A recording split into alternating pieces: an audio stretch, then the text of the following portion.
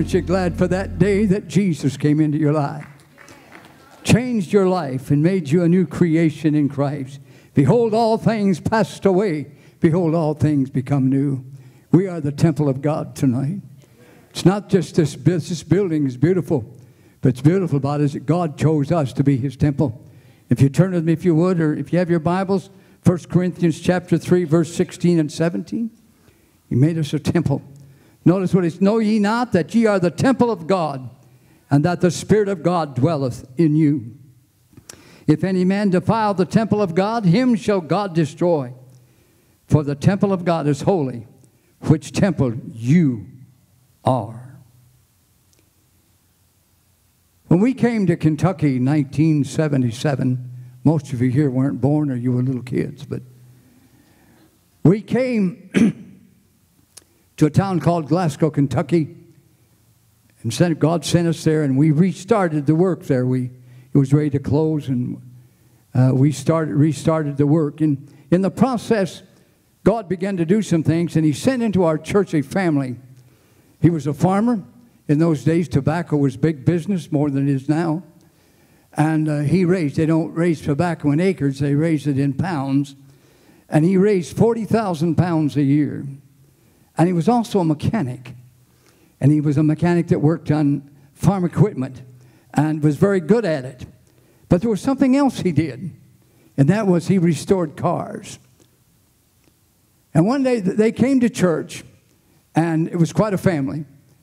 And they didn't have all their kids. Most of their children had grown. They had 13 children altogether. She didn't weigh 100 pounds, and she had 13 kids. Anyways, there were some of the kids were still home. They all came to church and they got saved. And one day he wasn't in church, and I asked Marie, I said, "Where's Andy?" She said, "Oh, he went up to the state of New York." I said, "What did he go up there for?" She said, "Well, he went up there to get a car." And I said, "Well, is he going to drive it back?" She said, "No, it don't run." She said, it's been sitting in a barn for years, and it just doesn't run. It was a 1935 or 36 Ford convertible. And so she said he went up and he paid, I don't know, $4,000 or $5,000 for it and didn't even run. He brought it back and he showed it to me. He said, "What do you think, Pastor?" I looked at this car. It was a convertible. The top had been all chopped away. Now follow me. I got a point here. The rats and mice had got a hold of it. They chewed the seats up. They had chewed off half the top. The paint was gone. The tires were flat. The motor hadn't been started in years. He didn't know what, and he looked at that, and he was just happy he bought this car and brought it all the way back from New York. When we left a year or so later, and went and pastored another church, not here in Richmond, but we went back to that town about 2 years after he'd gotten this car. And for some reason we were back there, so we stopped by to see Marie and Andy, because they were precious to us, and God had done a great work in their lives. And he said, "I want to show you something, Pastor." So I went out in the garage, and I saw the most beautiful antique Ford you'd ever see. A new top, new seats, the motor. It ran like, I don't know if you've ever heard the expression, "it purred like a kitten." And it just ran great. And he looked at that, and I looked at that. And he was excited, and of course he didn't keep them; he did them to sell. He would sell them. So I'm sure he got twice what he put into it. But as I walked away that day, God spoke to my heart and said, "One day you were like that." The first time. He said, "You were like that. You were like that that Ford. Remember that Ford, Darwin, that you saw?" You said, "You were like that." Nothing good to look at, nothing pretty to look at, and nothing about it. Just a person who was in sin and on your way to hell, destroyed, and nothing pretty. Or to a man it'd be handsome. But look what God did to that car. And he did it for you and I. We were nothing. We were nothing as a sinner, but when God saved us, and God washed away our sins and brought us in to his house, and we became his temple. We are now the temple of the Holy Ghost. We're God's temple. Dr. Robinson for 2 weeks has talked about the temple and the tabernacle, and those are great. And if I might be wrong, but I think that Solomon's temple was considered one of the 7 wonders of the world. Great, beautiful and all that. But the greatest and most beautiful temple is you and I. Filled with the power of God, washed in the blood, sins gone, no longer to be remembered again. Remember that. Your sins are gone. Did you know when you got saved, God lost his memory? What do you mean? He said, I remember your iniquities and your sins no more.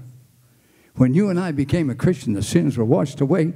He took the blood and washed our sins away, and no longer. So he doesn't remember our sins anymore because we're saved. Amen. We're washed in the blood. We are a new temple of God, and God's washed us and cleansed us.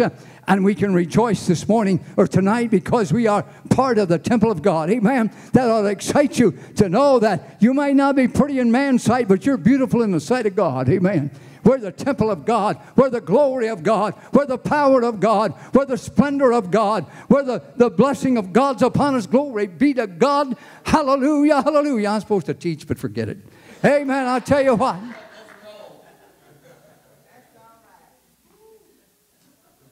Listen. If any man be in Christ, he is a new creature. I'll quote that. Behold, all things have passed away. Behold, all things have become. When you and I became a child of God, God took away our sin. Amen. He washed us. Amen. And he looks down and sees us, doctor, and we're cleansed. Amen. Oh, I'll tell you what. As long as you walk with God, you're his temple. Doesn't mean once I get saved, I can go out and do what I want to do. And I tell you, that's a tragedy that's being taught in the church today by some. That once you're saved, you're saved. You can go out and live it up. No, you can't. When you're saved, there's a life-changing experience that takes place. And you no longer do the things of the world. Those things I once did, I no longer want to do. And those things I didn't want to do, I now want to do. Amen. Serving God, there became something. I didn't want to go to church. The only reason I went to church as a young man, because I was dating she was my girlfriend then, my wife. And you know where our dates were? 3 nights a week to church. And then to a ball game, to a softball or a baseball or football game or basketball game. See, I like sports, but what you don't know about this pretty little woman over here, she's a sports nut. But that's where we went. I got to throw this in. When we lived in Richmond, my oldest daughter worked at EKU, and so she'd get us season tickets at half price. And we went to a game one day, and I don't know who they were playing, but the guy from the other team caught a punt or something. He was running down the field and looked like he was going to make it all the way for a touchdown. And I'm sitting there, and I'm, to myself, stop him, stop him. All of a sudden, I hear this voice saying, get him, kill him, kill him. And I thought, who is this? And I look over to my right, and my wife's standing over there saying, get him, So I just scooted down a couple seats, and she stood by herself. I mean, she loves sports. I want you to know, but I want you to know something. When you and I became a child of God, we can stand up because we've got the power in us. We don't have to listen to the devil. We don't have to stand there and look and say, oh, devil, I don't want. I heard a guy one time, and I was at a church, and I wanted to go down and shake him. Somebody said to him, brother, how you been this week? He said, oh, I've had a rough week. And he went on. He said, the devil's been after me all week. Bless his name. Bless whose name? Let me tell you something. I don't know if you want to get mad at me or not, but you don't have to live in defeat. You might have a rough week, and you and I might have a rough week before the temple of God. And you and I might go through a difficult time. As Nina is right now with her ankle. And so forth. But I'll tell you what, you can still shout victory. You can still walk because you're a child of the King. And when you got saved, I'll tell you what, you and I have royal blood. I had an evangelist with me one time, and he said, Pastor, he said, when I had to go to the doctor one day, and they were taking blood out of my arm, and he said, I told the nurse, be careful with that blood. And she said, what do you mean? He said, that's royal blood. Amen. I want you to know we're filled with the blood of God, the anointing of the Holy Spirit. You and I are the temple of the living God, and we can walk in victory. We can walk in His power. We can walk in His anointing. We can walk in His blessing. We can walk in faith in Him, knowing that everything is going to be all right. Amen. Glory be to God. Hallelujah. Glory. Woo, hallelujah.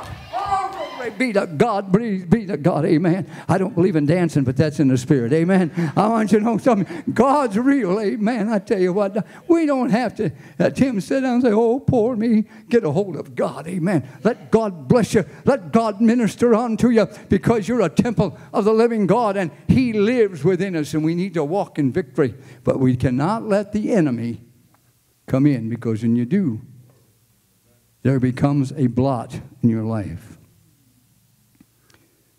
Once you're saved doesn't mean I can go out and do what I did. No, you can't. There's a change that takes place, and you and I walk with God, and we trust God. And notice what it says in 1 Corinthians chapter 6, verse 17 and 20. Notice this.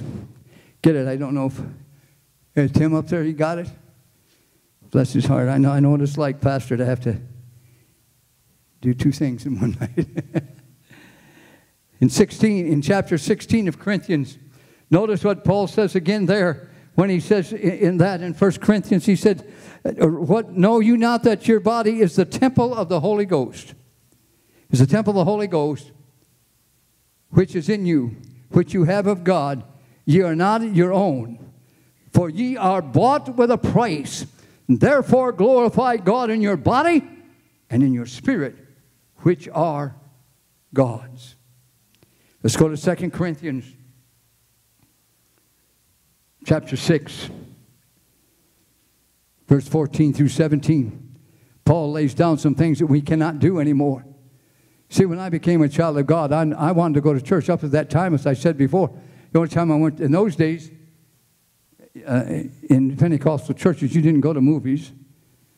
You know, you didn't do some of those things. You didn't drink. You didn't smoke. You shouldn't do smoking today either, but we won't go there. Anyways, there were things. So we went to the ball games. We went to church. But when I got saved, I wanted to go to church. Before that, I didn't care what the preacher said. I just hoped he'd hurry up and get done so I could get out of there and take my girlfriend at that time, and we'd go someplace and eat, and, you know, didn't do much anything else but go to church and eat. But we enjoyed it. I'll tell you what, when you're in love, you can see, I'll tell you what, love is blind. Amen. I didn't mean it that way.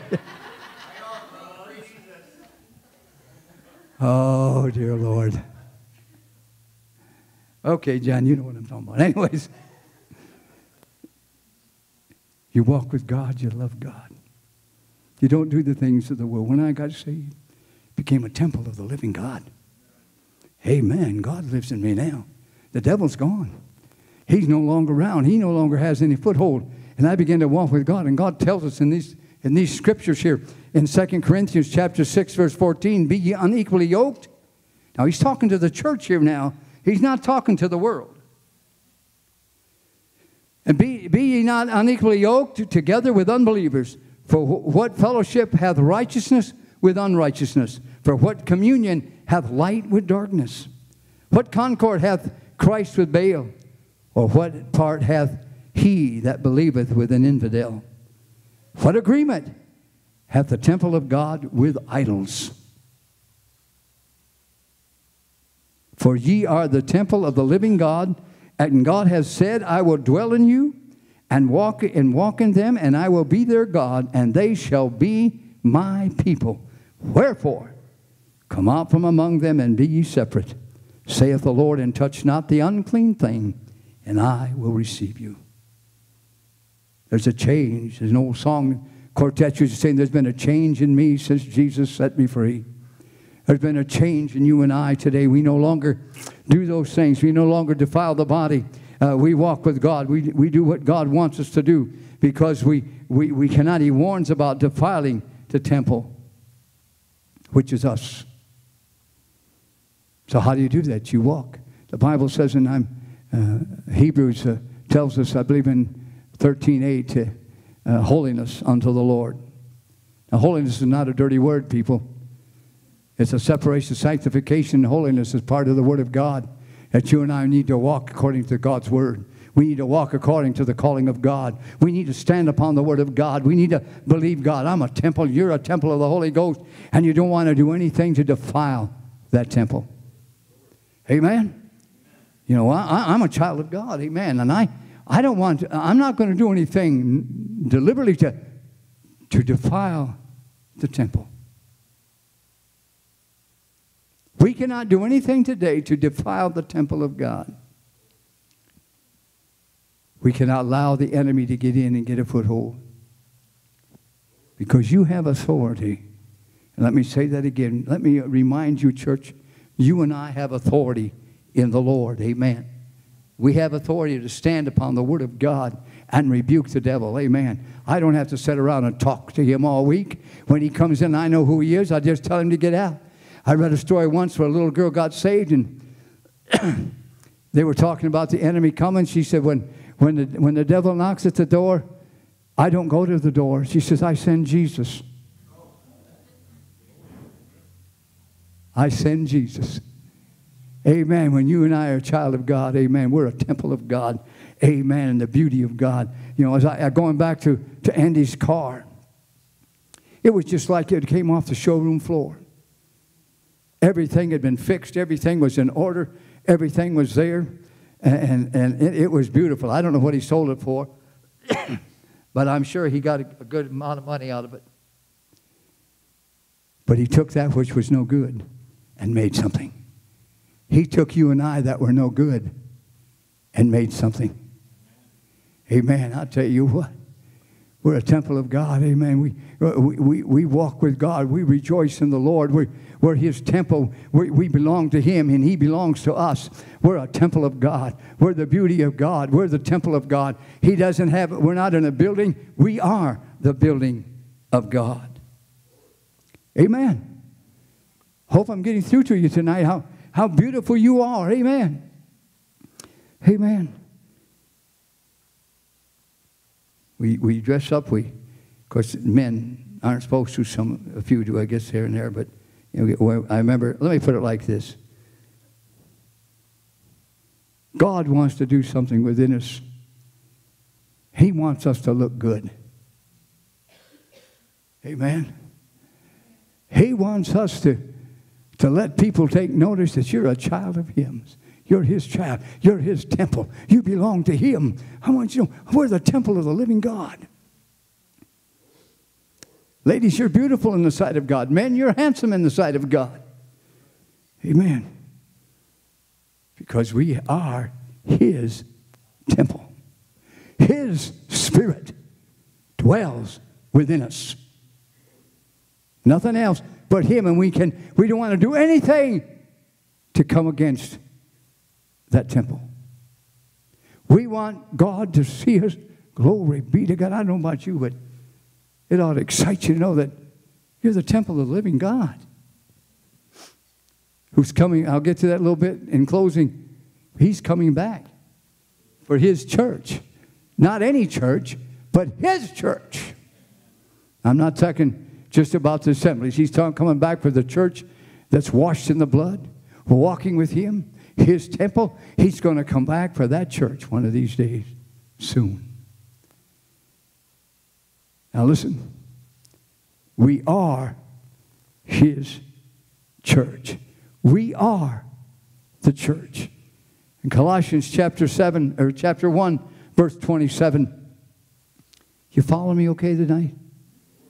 I'm trying so hard not to get too heavy.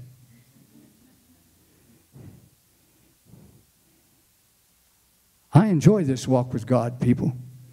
I've been saved over 62 years, and I'll tell you what, there's been some valleys, there's been some ups, and there's been some downs, there's been some in-betweens, there's been some heartache, there's been some pain, but through it all, amen, because I'm the temple of the living God. Through it all, glory be to God, I'm going on.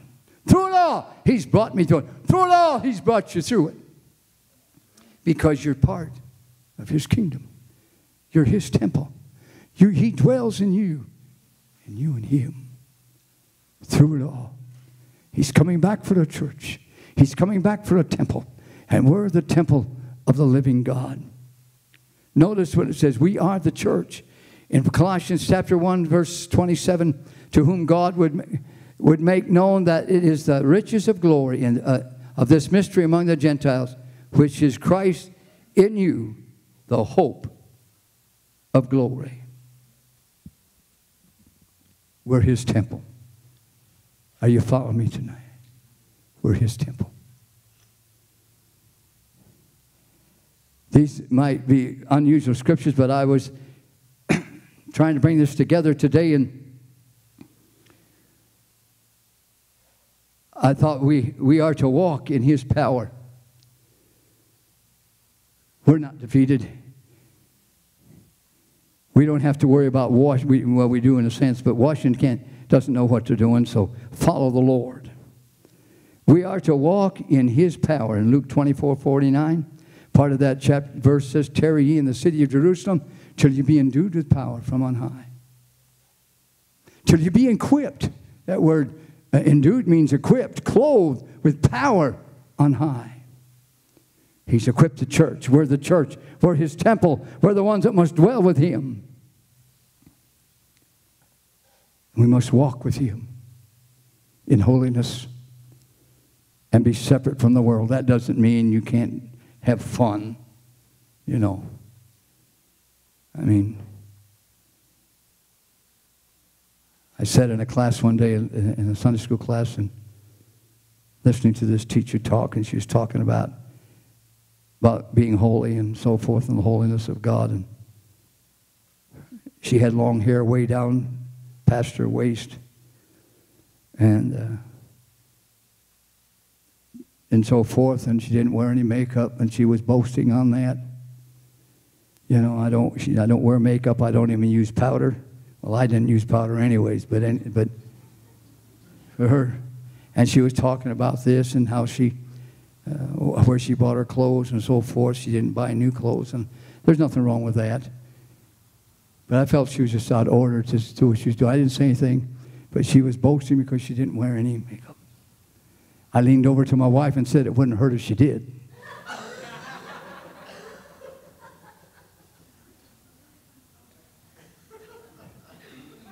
And so my wife hit me, you know. I don't know if the teacher thought I was getting blessed or not, you know. But anyways, I wasn't. God saved you and I to enjoy this walk with him. The temple of the living God. Amen. We're a temple of God. We're his temple. And we must walk with him.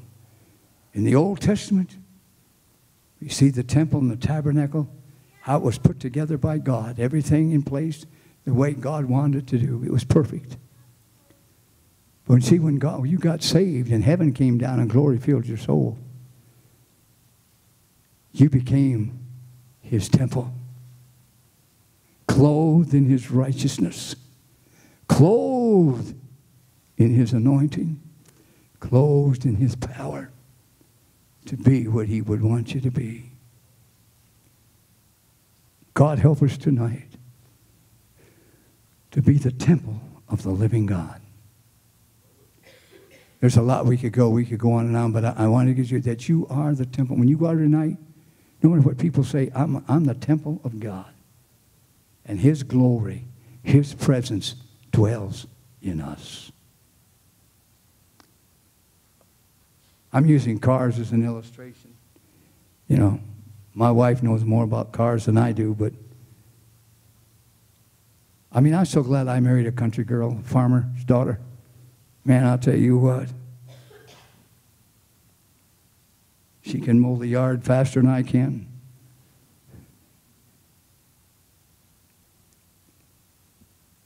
But when I was pastoring years ago, I drove school bus for many years, but driving for this one system, we went to General Motors plant in Lansing, Michigan on a field trip to a car they quit making several years ago, but some of you might remember the Oldsmobile.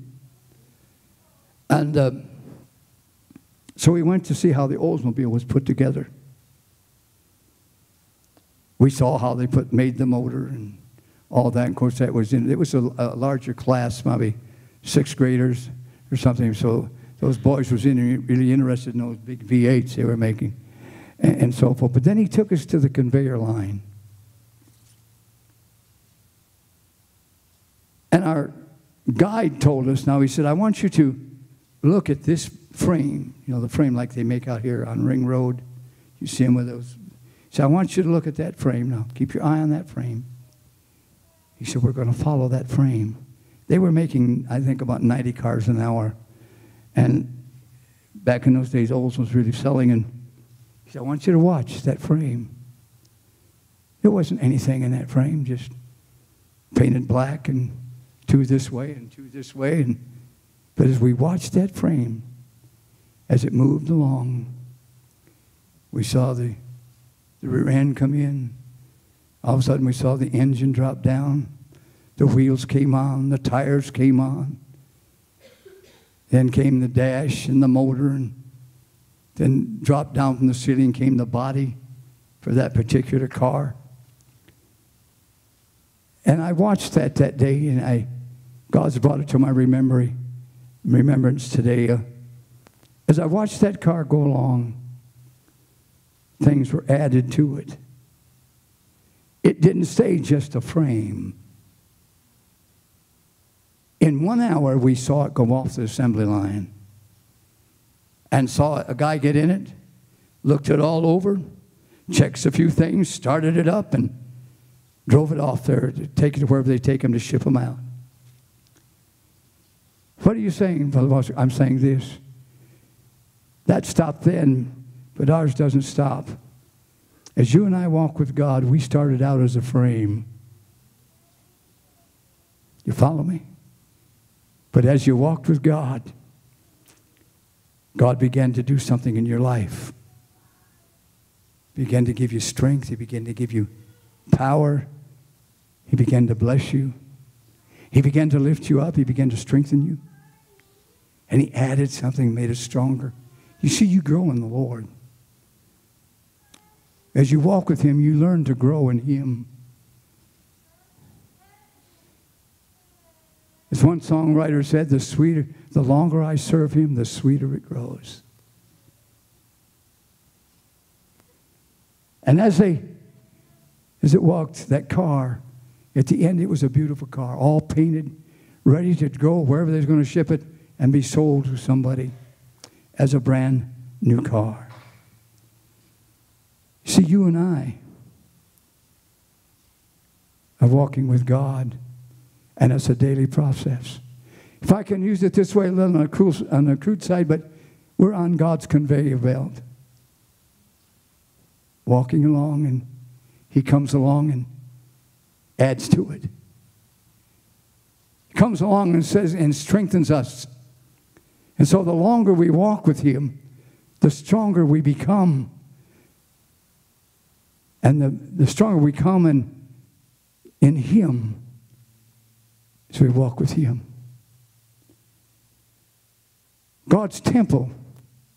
You see that temple that was built, the tabernacle and the temple, Solomon's temple and the tabernacle of the wilderness, as they built it and put in it what God wanted in it, the stronger it came.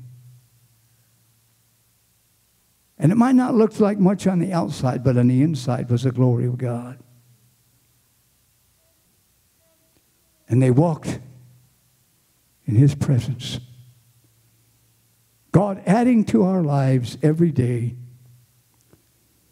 even through the ups and the downs, he's adding to our life every day. He's ministering to us every day.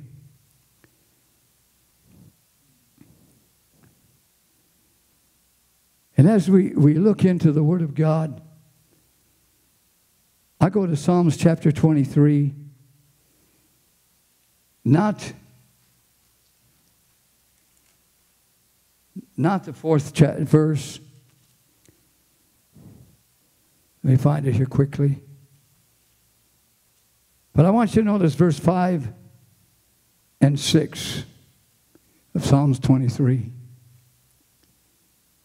Thou preparest a table before me in the presence of mine enemies. Thou anointest my head with oil, and my cup runneth over. My. Surely goodness and mercy shall follow me all the days of my life, and I will dwell in the house of the Lord forever.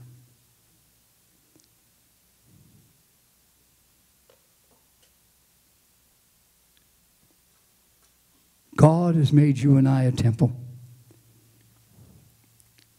He's taken that which was ugly and made something out of it.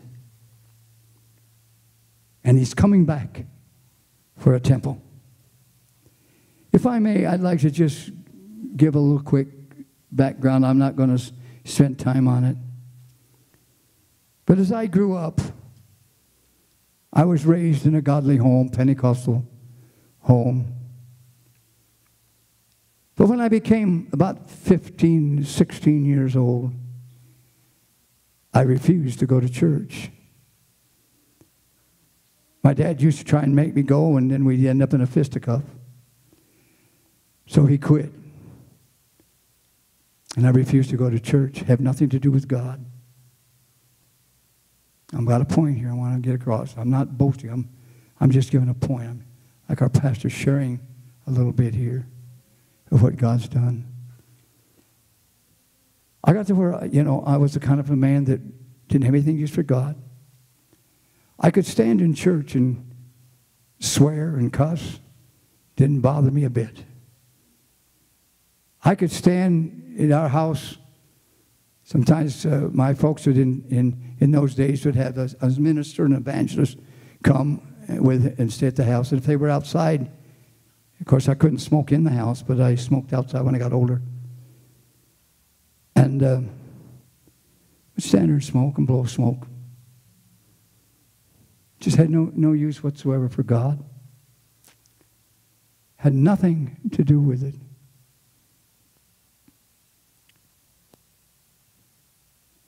Had a temper.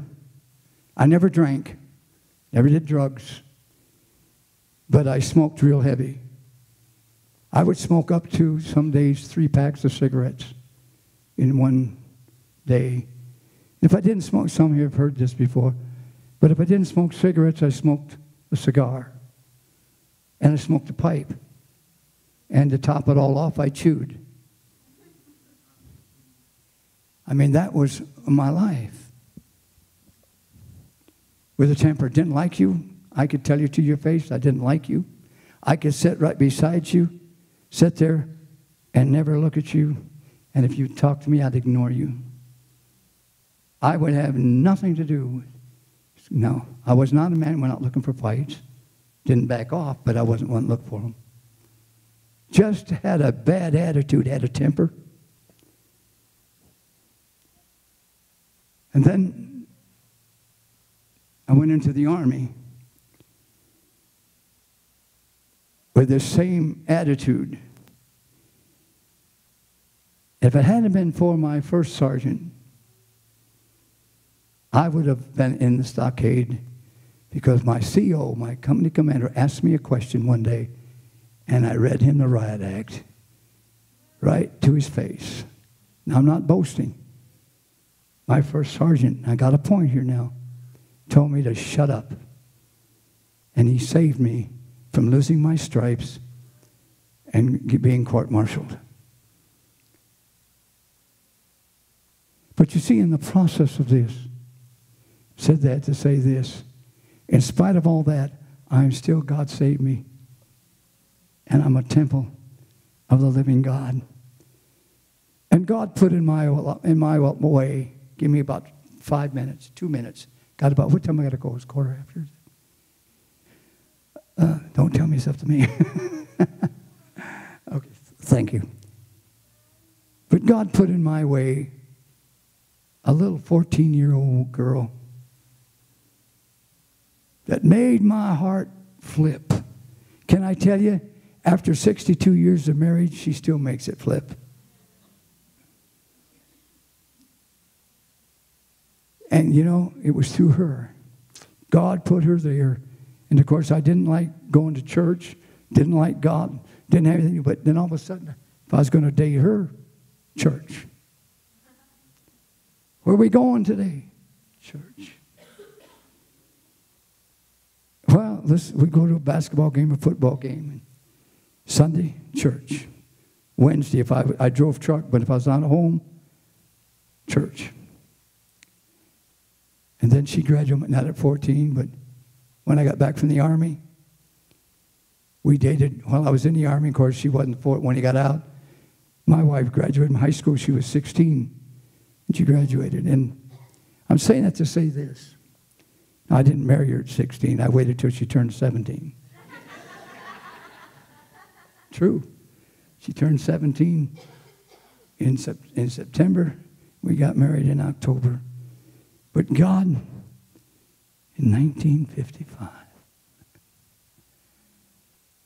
but God sent somebody my way from the same church my parents went to and her parents went. And we got married, but you've heard me say it. I'm going to say it again. Hear me. She had a stipulation. I'll save you when you get saved. And she made it very plain. I won't wait forever. But in that process of time, a minister who did not know who I was, but again, going with my wife, we went to a revival. This preacher came down and stood beside me and led me to the Lord. I became a temple of the living God. Cleansed and made whole. And she'd already made a commitment to herself. I guess she told somebody, if Doc's not saved by the time in October, I'm going to give him back the ring. But in October, I gave her another ring. God's blessed. I'm saying that to say this. God changes our lives. And we become a temple of the living God. Can I say to you here tonight, you saved, you're a temple. Amen. Because his royal blood flows through your vein. You had the blessing of God. You have what God has for you today. And because of that, you and I are going to live forever with him. Amen. Our pastor preached Sunday on the coming of the Lord, and I was blessed. But Jesus is coming back. He's coming back. And David said, and so shall I ever be with the Lord. Surely goodness and mercy shall follow me all the days of the life. And so shall I ever be with the Lord. I want you to stand with me tonight. This isn't really kind of the way I intended to do this tonight, but God seemed to lead it this way. Can I tell you, as we listen to this chorus, it's all right with the pastor, I'll just go ahead and close for us. Would you play that, please? Jesus is coming back. He's coming back for his church, and we're the temple. Listen to this, and let God minister to you. I love to tell the story. Chapter 10. Unseen things of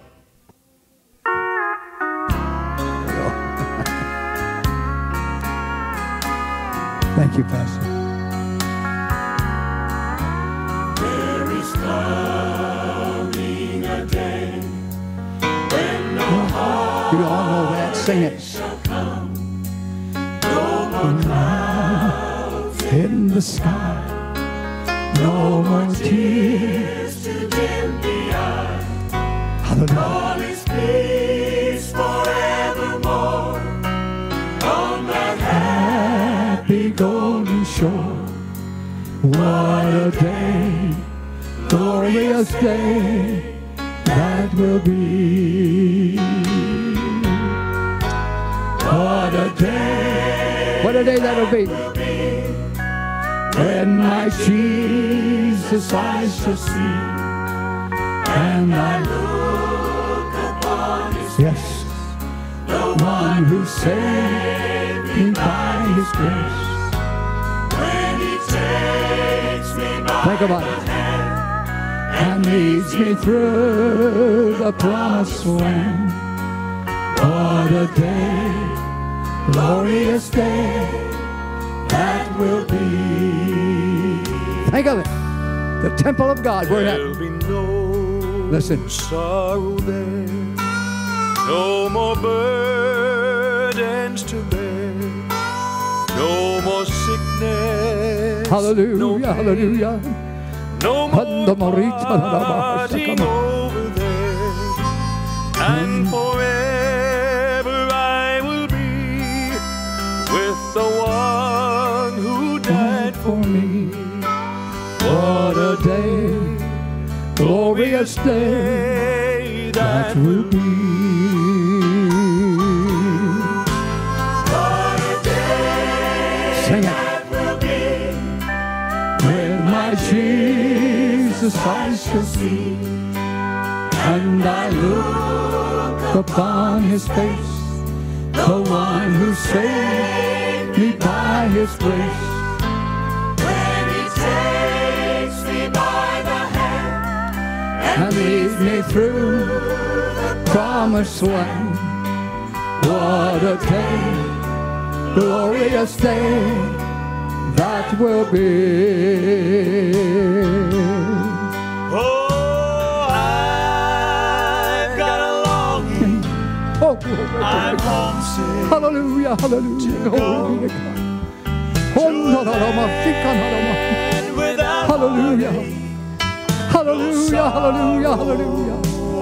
Glory be to God, glory be to God, there's glory be to nothing can hold me God. Hallelujah, hallelujah, hallelujah. below. Oh, no, Marita, no, no, no. I'm homesick for heaven. I've got a longing to go. What a day That will be when my Jesus I shall see, and I look upon his face, the one who saved me by his grace. when He takes me by the hand and leads me through the promised land. What a day, glorious day that will be.